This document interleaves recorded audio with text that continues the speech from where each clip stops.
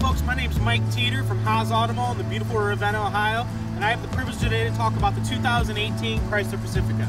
In 2017, Chrysler came out with the Pacifica and they absolutely killed it. But in 2018, they made some few minor adjustments to make it even better. In 2018, they have the new entry level, which is going to be the Model L, and what that is a highly effective, competitive price point for customers who are looking for a minivan that has a lot of equipment in it as well.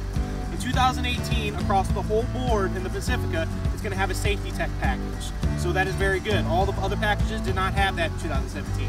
As well as it's going to have the rear park assist in all the packages as well. So if you need that extra safety backing up, you're going to have that also.